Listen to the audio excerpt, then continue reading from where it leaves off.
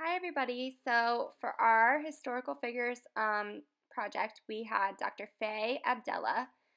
And Dr. Abdellah is one of the most influential nursing theorists and public health scientists of our time.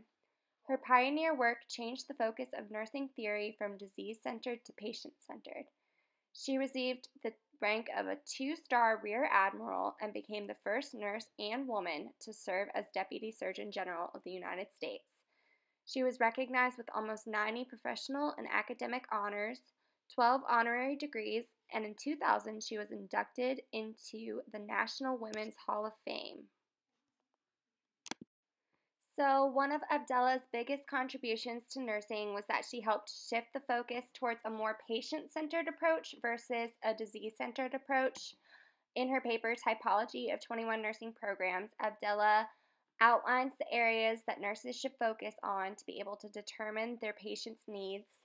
This correlates with Duson's core value of professional identity because she helped to define the role of a nurse and provided information to increase their knowledge and skill.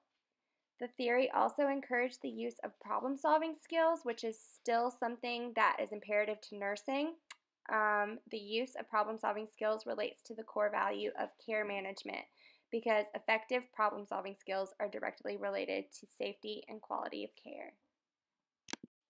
So another specific contribution of Dr. Abdellah was a study performed to monitor the utilization of nurses in the workforce. By observing how the head nurse, student nurses, floor nurses, and assisting staff utilize their time, she was able to conclude that staffing shortages and improper role fulfillment negatively impacted patient care.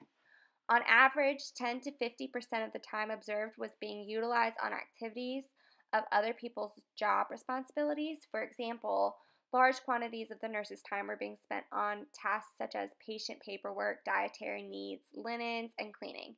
This study therefore enhanced the healthcare field by forcing hospitals to utilize the staff more effectively and to make changes to allow individuals to perform within their job duties.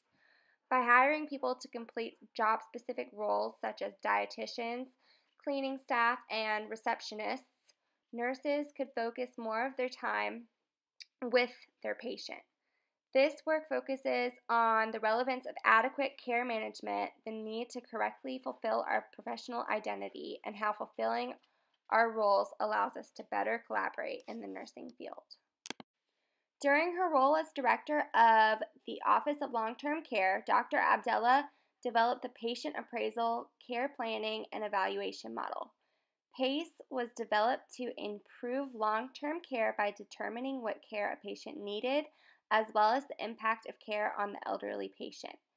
PACE required health providers to assess the patient, discuss the plan and the patient's desired goals, and then determine if their goals had been met. As a result, long-term care facilities were being surveyed and certified on their ability to meet patient goals. Prior to PACE, facilities were graded on simply having the capabilities to provide services.